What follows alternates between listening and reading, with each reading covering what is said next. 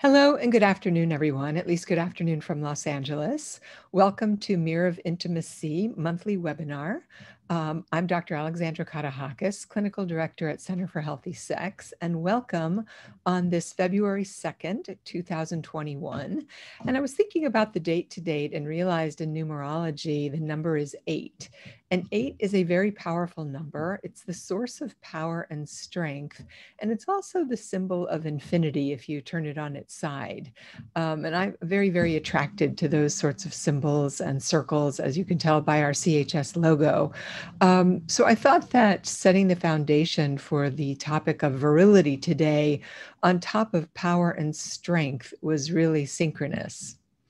So virility is a word that comes from the 1500s, it turns out, and it means manhood or masculinity. And the antonym or opposite of that is womanhood or femininity. So I want us to think about virility today, not as strictly a masculine precept or concept that we often think of when it comes to sex and sexuality, but to think about virility as a life force, as an energy as we go forward. So virility is, as I said, a word that we connote with power and strength, but vitality means lively or animated and physical or mental vigor. So these two words are sort of kissing cousins, as it were. They're very, very close in proximity, although they are different. And so I want to think about them somewhat synonymously as we think about this issue of virility today. So the quote from today from James Macefield, actually not from today, but from the entry in Mirror of Intimacy, is sex ran in him like the sea. Sex ran in him like the sea, which is a really powerful, simple statement, simple sentence. So what does it mean to have something run through us as big as the sea, as vast as the ocean? That's an enormous amount of energy. And when I think about how awestruck we are when we feel the virility of nature, for example, when it's unimpeded like an ocean or a raging river, we really can feel the depth and breadth of our own power. And I distinctly remember being on the big island of Hawaii years and years ago, standing above Waipio Valley. And it's a deep, deep valley for those of you that don't know. And it's extraordinary. It's really an extraordinary valley, this cut right into the side of this island. And I remember standing there, and in that moment, I had a flash and of recognition that the strength and the power and the beauty of that valley was my own strength and power and beauty. And it hit me like a ton of bricks, as it were. And I would imagine many of you, if not all of you, have had some sort of experience like that, where nature just smacked you in the face, where in that moment you had an experience of being one with all of consciousness, all of nature, all of awareness, all of God, if you will, and recognizing that as your own true self.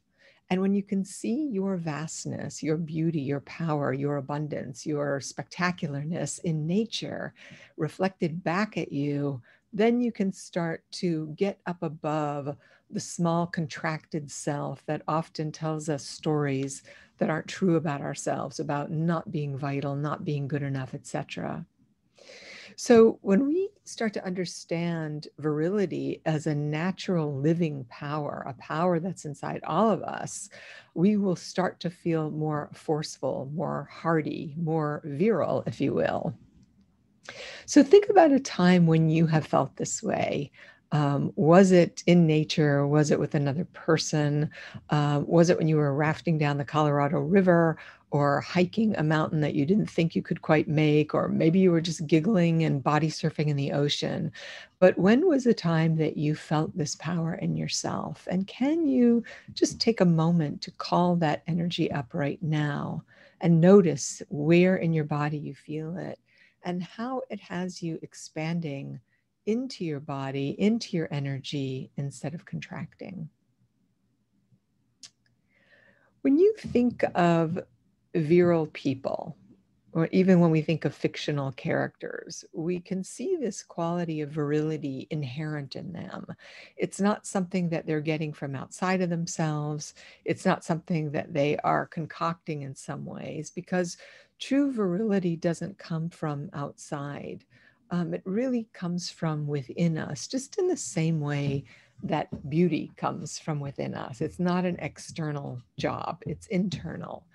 And true virility, because it doesn't depend on outside sources, is something that we have to really cultivate every day.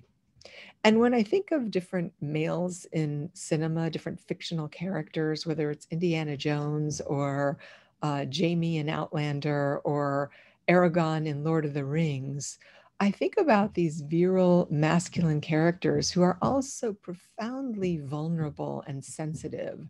They're kind and they are considering the good of the whole.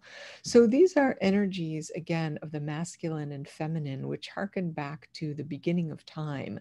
I think most notably, we see this in mythology, where Apollo is constructed as the god of the sun, and the sun is daylight, and daylight is masculine. It's inherently intense, if you will. Whereas the evening, the moon, is associated with the goddess Diana or Artemis. She's the goddess of the hunt, who is equally powerful in her own way, but her moon cycles align with the cycles of her body, and there's a power in that also. So consider these energies not as gender designations, but as energies in nature that we see, that we could name if we were taking a walk or looking at a travel log of nature's beauty. So if you saw Victoria Falls in Africa or Niagara Falls in North America, and the power of those waterfalls, the vast, vast power that they are throwing down, is it a masculine power? Is it a feminine power? What does that energy do? And can you see the virility and vitality in that and feel that in your own body? Many sexual dysfunctions, and certainly often sexual addiction, come from a wounded virility. And upbringings can certainly minimize our sexuality, and whittle it down to nothing, typically because shame in childhood steals a strong sense of self, a vital sense of self, if you will. And with it go vitality states, because vitality states are essential in order to feel joy and happiness and laughter and play. These are very, very alive states in the body. And without those states, we're left feeling wanting, we're left feeling collapsed, or not very available to be present. And certainly, excuse me, not present for any kind of sex or sexuality.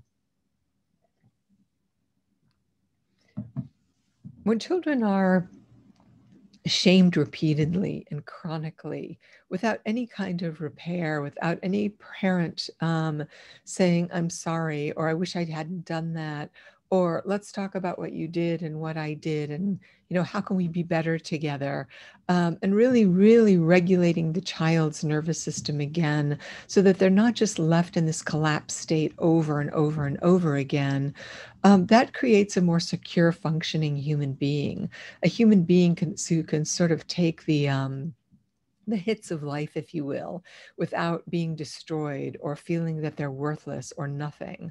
And so if you didn't have that kind of childhood, if you were shamed chronically, if your virility and vitality were stolen from you, then that's going to require an enormous amount of work from you in your own therapeutic processes. Individual therapy, perhaps if there's a 12-step meeting that's appropriate for you, group therapy, any kind of work that you can do on your own path of personal growth and awareness to restore that inherent power and strength. I think what we see a lot today is we see a lot of people whether they're in gangs or they are joining conspiracy theory groups, it's because they're feeling so disenfranchised, so isolated, so alone, so lacking in a sense of aliveness. And with that can come a victimhood, a blaming of the other, whether it's blaming the system or blaming the government or blaming aliens, or blaming, our parents, instead of really recognizing that, yes, I've been wounded, I've been hurt, whether I've been hurt by, some other forces outside of myself or some other persons. But at some point, I have to take responsibility for myself. I have to get myself help. I have to do what's right for me in order to start finding my way back to myself. Because isn't that what everyone is looking for when we talk about going home? We're really talking about a homecoming to our very self, a homecoming to a sense of integration, a feeling of really, really being one with ourselves and one with nature and ultimately one with the universe. But being angry and really, that anger has us sitting in a place of being a victim where it's somebody else's fault and someone else is doing it to me, is quite depleting. And then what happens is that there's a false power that gets adopted, whether it's wielding guns or clubs or hassling other people or threatening other people, or assaulting our nation's capital or burning down businesses. None of it really is a real power because ultimately we're hurting ourselves. If you kill someone else, you're essentially killing yourself. So being mindful that these external shows of might does not make it right. It actually makes us weaker and harder because we have more resentments and more judgments, and we ultimately end up with a lot of self-loathing and hurting ourselves. So think seriously about your own woundedness, about how to start to cultivate a real sense of vitality and virility from within, which might mean your heart has to break open. It means you have to be vulnerable. It means you have to be willing to say, I was wrong, or what I was thinking was not right. Or I'm just so scared because I feel so alone and I feel like nobody cares about me. And that is the beginning of healing these deep, deep wounds, about being lost and scared and alone.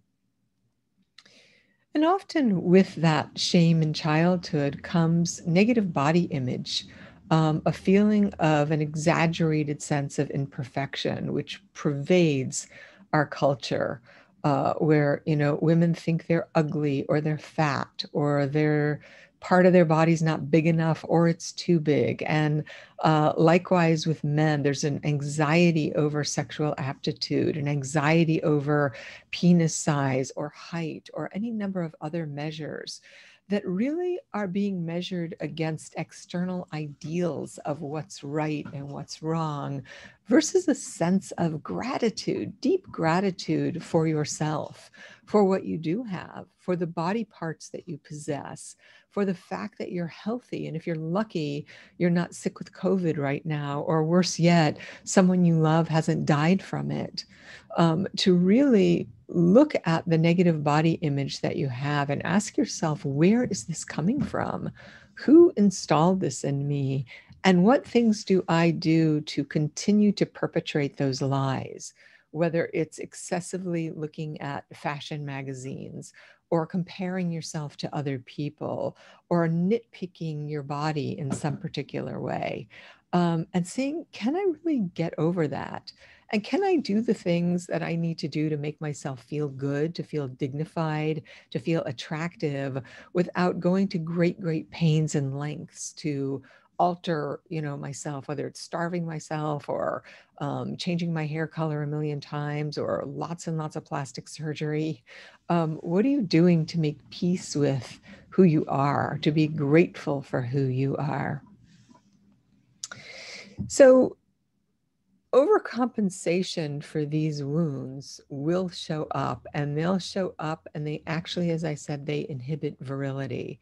So the perfect person who's bluffing their way through life, who's sort of externally the badass, but they don't really feel that way internally, often have a lot of phobias. They have a lot of neuroses. They're actually quite terrified internally because they're hiding and blocking all of their emotional insecurities, and all of their fears and terrors. And they don't want to make themselves miserable, because they're afraid that vulnerability will do so. And being vulnerable can create misery. It can create a lot of pain and fear, but it is the road out of this false sense of power, this faking of virility, this machismo, this you know, uh, fake ways of throwing weight around in the world that no one really respects. And that creates more damage than it creates good. And likewise, if someone is using sex in order to stimulate or simulate a sense of virility, at some point that wears down quickly also, because you can feel virile, whether you're male or female, and vital going into a sexual experience. But once you have an orgasm and it's over, and you feel flaccid again, not just physically, but internally, because you're faking who you are and you feel like you're an imposter, you have to keep chasing that sexual high, that dopamine high, that excitatory state, whether it's through pornography constantly or a new person all the time, because you're trying to pump yourself up in order to feel virile when really you don't. So it's essential that you start to examine that and maybe say, hey, I'm going to get vulnerable. I'm going to stop having sex for a year. I'm going to really take a good look at why it is I need other people to make myself feel this way. Why don't I feel this way naturally? And so it doesn't matter what the thing is that you're clinging to, whether it's sex or violence or conspiracy theory or some other kooky thing that makes you feel like you belong. Maybe it's time to stop and turn towards yourself and not other people's opinions, and really start to build a healthy, vital sense of who you are. Part of this happens, I think, in our culture today because we don't have strong, vital role models. And without those role models or caregivers to encourage us, or without peers to encourage us, or the society or the culture that we're living in, our vitality can become stunted. We become unsure. We become insecure, as I've been saying. And when our culture only recognizes virility in this stereotypical way, like you have to look like The Rock, and that's the only way to get it, then that strong, silent type, that heterosexual male, that quintessential stereotype has a whole lot of people falling short and a whole lot of people disenfranchised because they can't measure up to that. And the irony in that is that that is not a full, whole human being. That is one aspect of that human being, but it leaves out that person's heart and soul. It just makes them really kind of robotic, that they're just shut down, and they're tough and they don't cry and they don't have feelings about anything. In fact, as I'm describing it, that's actually quite, sociopathic. And so aspiring to that kind of narcissism, that kind of sociopathy does not do our culture and our society any good. All we have to do is take a look around us on any given day and see where that is getting us. So who champions you? Who are the people you turn to where when your heart is broken, or when you're scared, or when you're lonely, or when you don't know what's going on in the world, that you can go to and say, hi, I need to talk about this, or I need some help? Who are the people that cheer you on when you are powerful, when you are doing great things, when you have had a victory, whether it's in work or in your personal life or some way? Who are the people that you surround yourself with that actually take care of you and point you in the right direction of being a fully integrated person, not someone who is split off, so that you're just one way and you're hiding the other way? In nature, virility flowers everywhere. You see it everywhere. You see it in flowers. You see it in waterfalls and trees. Today, in some parts of the country, we're seeing it in snowstorms. And with acceptance and support, men and women of all sexual orientations, of all genetic makeup, and physiological abilities can enjoy their natural, wholesome virility. And one of the ways you can take charge of this today is saying, how do I take care of myself? How often am I really exercising? How well am I eating? Am I getting enough sleep? Am I really working with my own personal psychology? Have I looked at my family of origin trauma?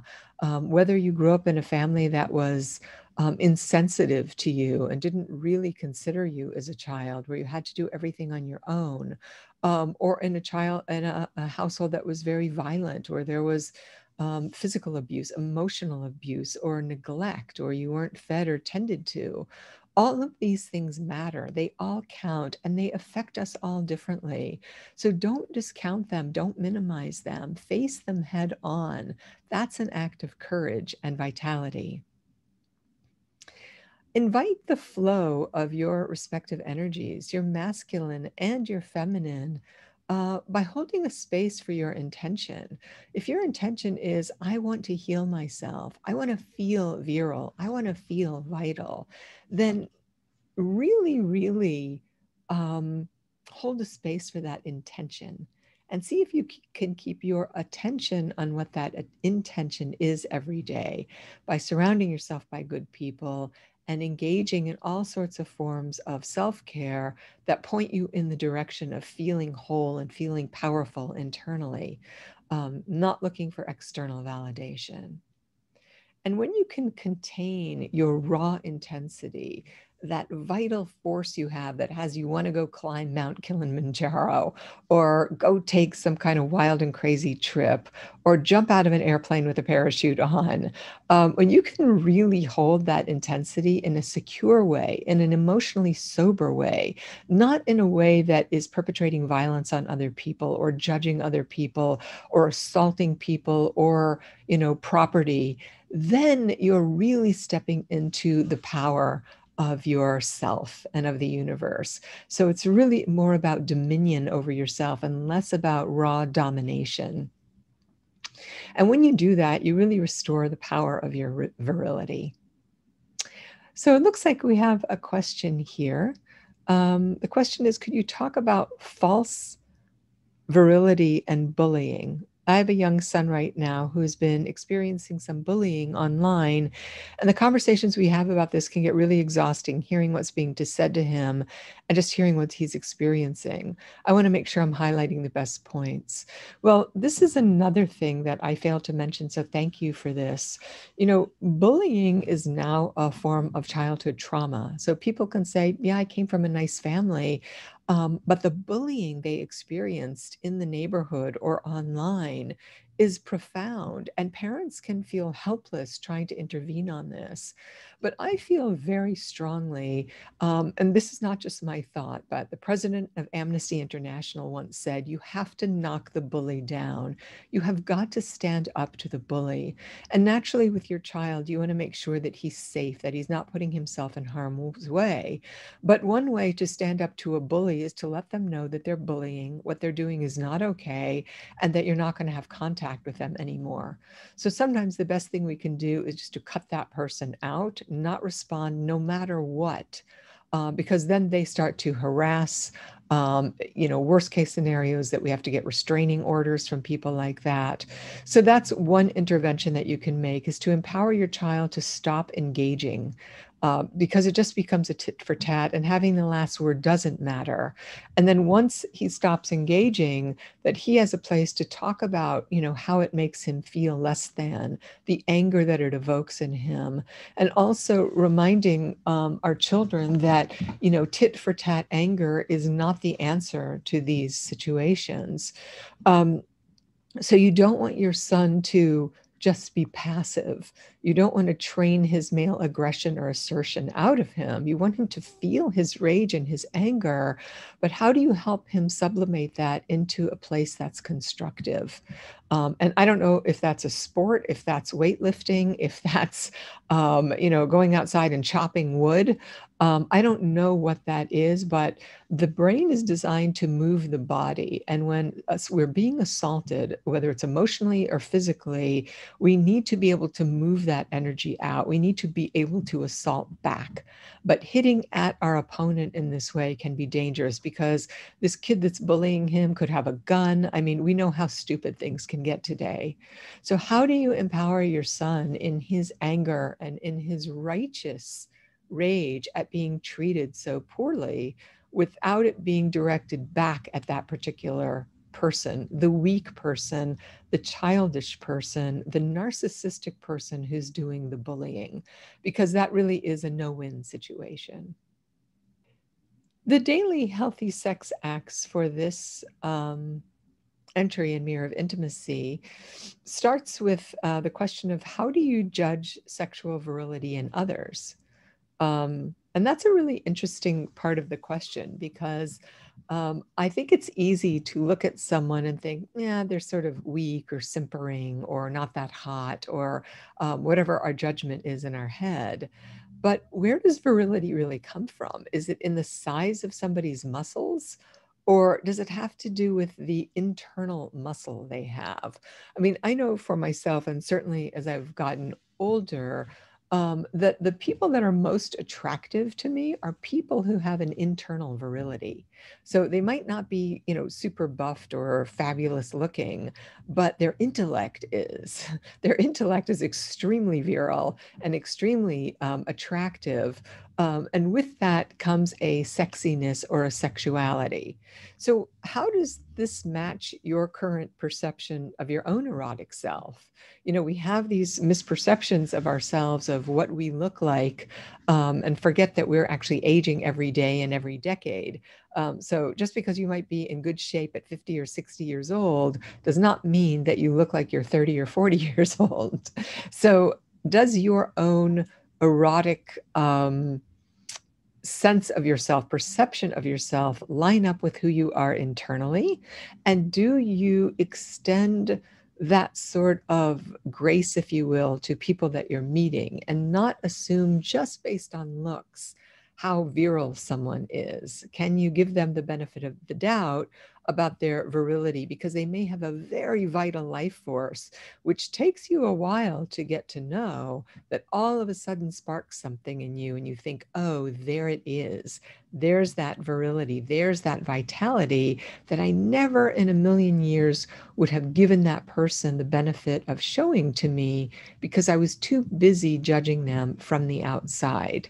And of course, for those of you that are dating now, or if you are dating in COVID, I don't know, one of the benefits of this shutdown from this pandemic has been that it's forced us to take time with everything. So if you're dating, it's forcing you to really, really get to know that person before you have a sexual experience with them. And part of that might be looking for the virility in that person.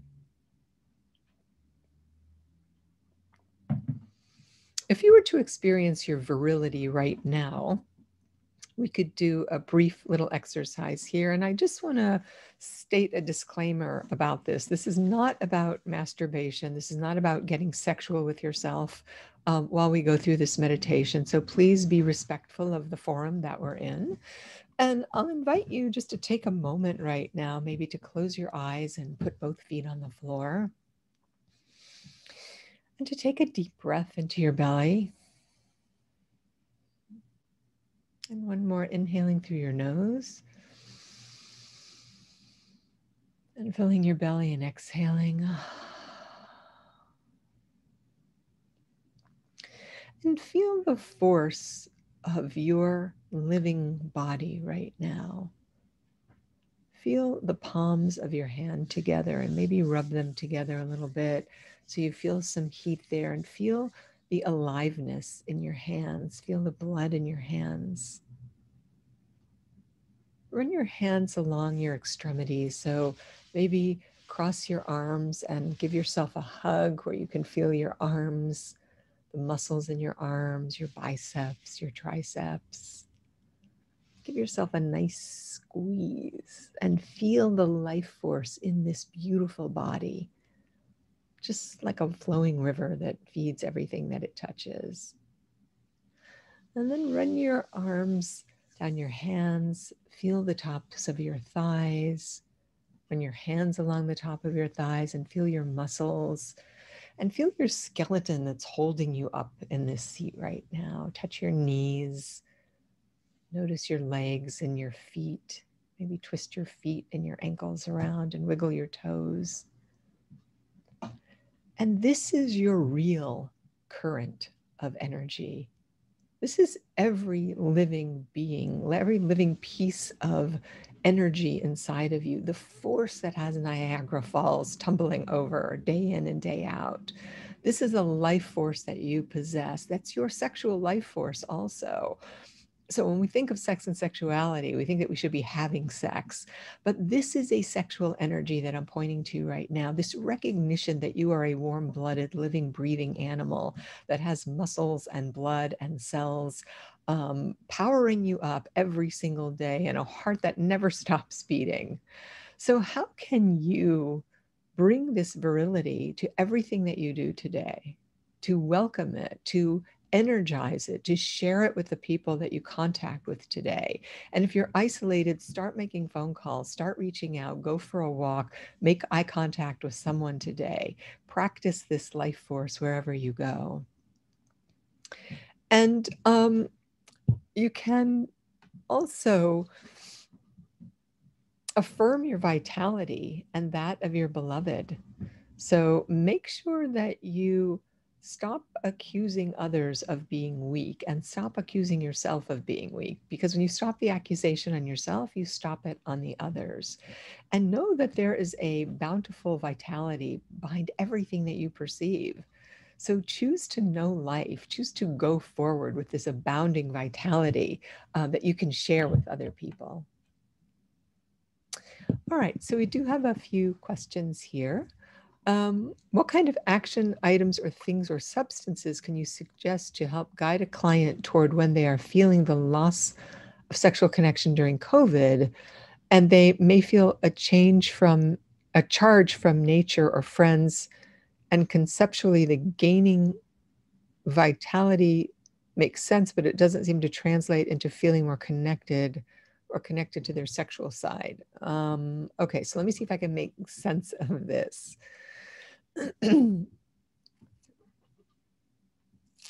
So I think what this person is writing is that people might feel a charge from nature or friends, but that doesn't help them feel comforted or connected to their sexual side. And I think what's really important is that every person have their own sexual practice. Just like you have a meditation practice, you have a sexual practice. And this aligns with many of the tantric teachings. And that sexual practice is something that you do for yourself every week. And I'm not talking about compulsive masturbation. I am talking about masturbation on occasion, but I'm talking about a time of sensuality where you can just be with yourself. Whether it's taking a hot bath, and in that hot bath, maybe you're fondling your genitals and you're allowing yourself to just feel the pleasure of touch, of the warm water, of the body.